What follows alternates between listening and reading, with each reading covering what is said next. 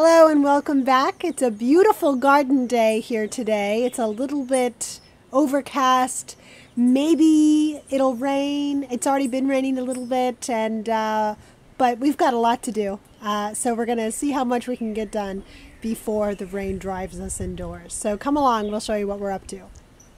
This is a flat that David planted not too long ago. On this side here you can see we have some beautiful looking Bok Choi that are just really ready to go out. They're so excited about life and they're ready for a new home where they can really spread out their roots.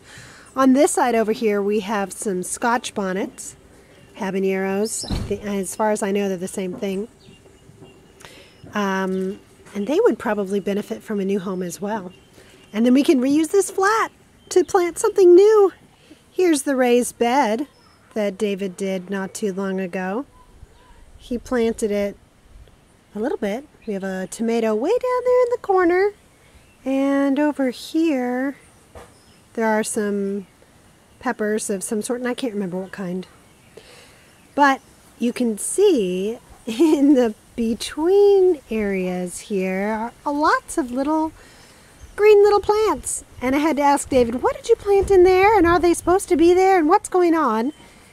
Nope, they're all little papayas that came up from the compost. So papaya's great, but not in this space and not this many. So we're going to weed this bed out a little bit and we'll plant some bok choy.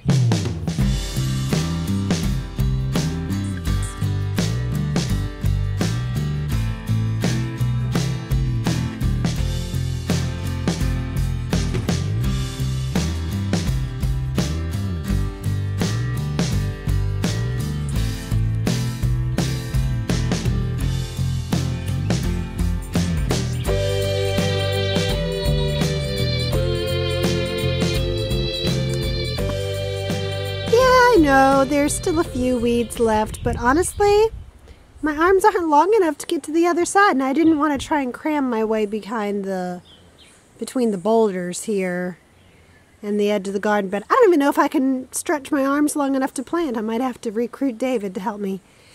So we'll see about that.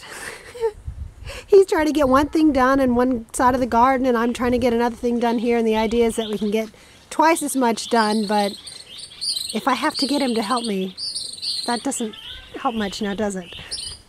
Are you filming me? I'm filming you for the YouTube channel while you're filming for the YouTube channel. Oh, I'm sure that people will enjoy that. This is so meta. A farmer friend, I wanted to show you. A farmer friend said that when we get the bok choy out of the flats here, we should use something to kind of pry it out rather than doing the whole squeeze the bottom and tip it method, which I noticed this flat in particular is so large, it's kind of difficult.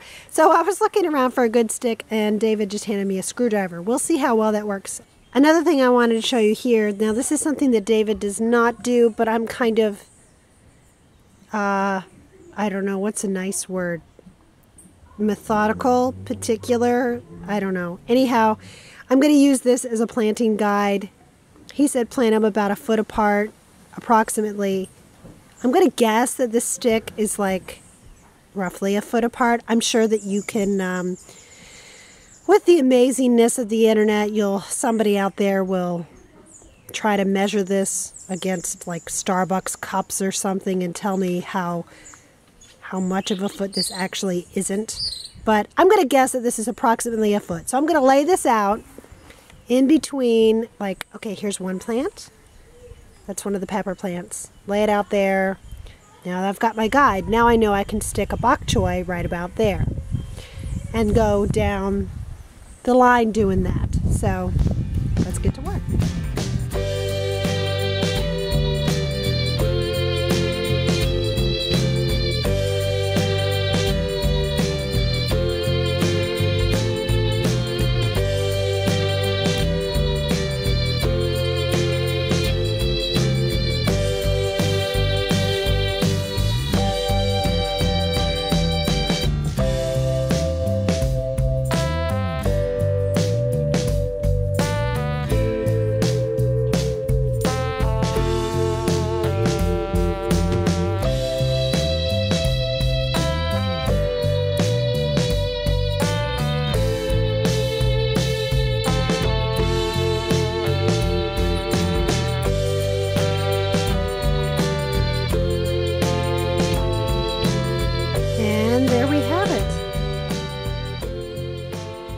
really like doing transplants because it's like an instant garden. And probably one of my favorite parts about gardening is planting anyway, so it's kind of like planting twice. I like the hope that it has about it, the promise of things to come before anything can go bad in the garden, before the weeds take over or the pests destroy things. There's always that hope at the beginning when you plant. So I may or may not water this in because the rain may do it for me. We'll wait and see. That's all for me for right now. We'll be doing some more gardening, but you'll have to click on another video to see what we end up doing with the rest of today.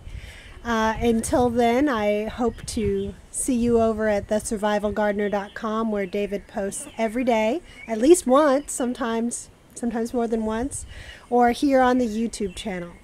And until next time, may your thumbs always be green. I went to see David the Good. We listened to Portishead and drank spiced rum.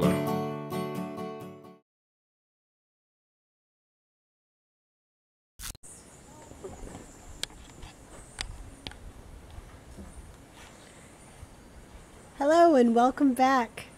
Hello and welcome back. Hello and welcome back. Hello and welcome back. David does not do this, but I'm kind of, oh, hold on.